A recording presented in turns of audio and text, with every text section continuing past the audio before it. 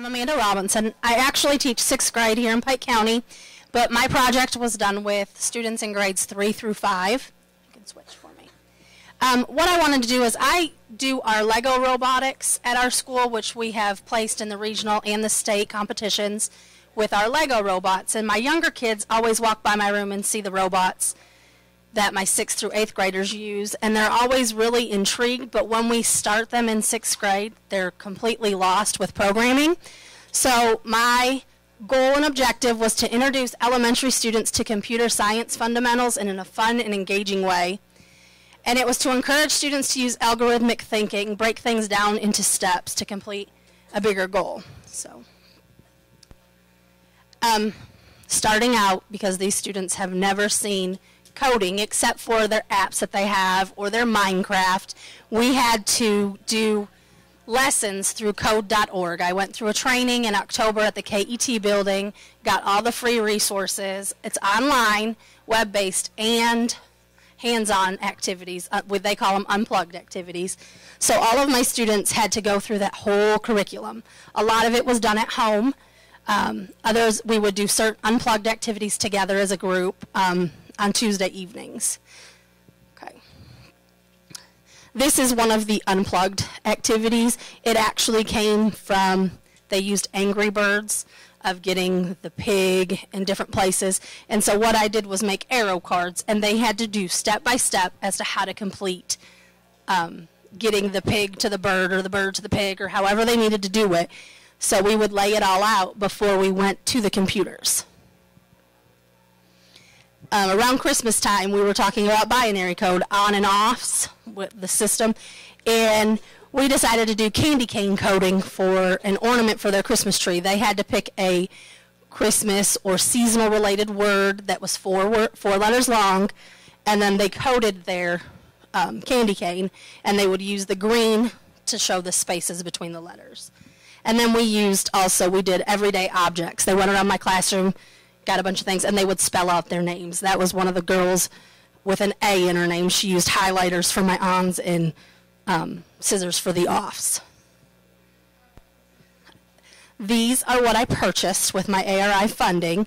They were for 4 Dash, which is the movable robot, and 4 Dots, which is the stationary, and the xylophone, and a launcher, and a few other things. It was $960, so I had 4 small groups that were able to work with their own. After we did the code.org and we learned about how to loop and we learned how to sequence things, then we started doing it's called Wonder League, and it's a robotics for younger students to use with the Dash and Dot. And they have missions, and this first mission, Dash has to travel to certain grid areas and light up red, light up green, and make an animal sound. The whole point of it is Dash is searching an island, and he's looking for the animals that live in that area. So the kids had to do that. Can you hit play on the video? This is Robot B, and we are starting at C1. And we go on to B3.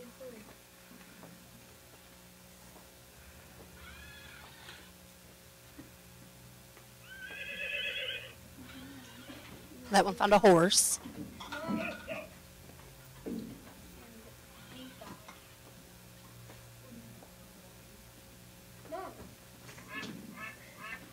And ducks.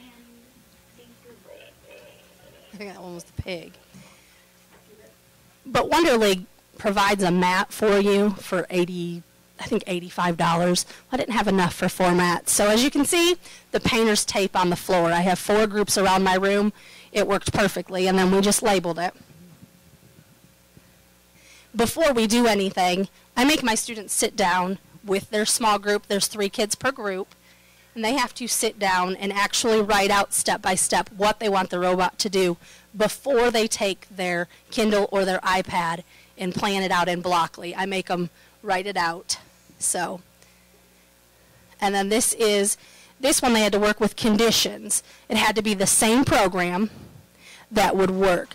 Now this one, if you'll notice, Dot here is supposed to be a pregnant sea turtle, and this cup is supposed to be flaming trash, and you don't want the trash to impede on the turtle's nesting area, so they have to move it.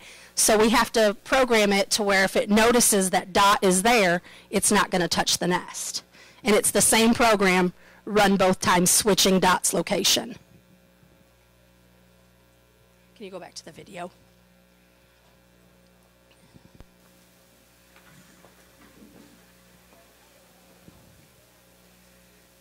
Now you'll see he tilts his head up, and he didn't see dot, so he pushed away.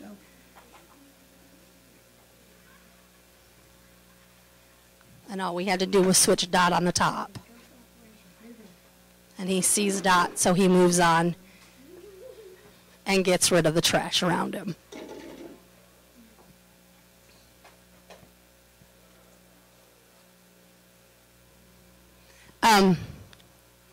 My student group, I had 12 students. Of those 12, 4 of them are IEP students.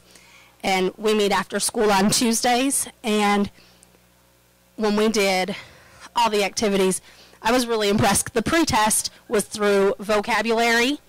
They had a 48% when we started, and then afterwards everybody has 100% on looping and sequencing and algorithm.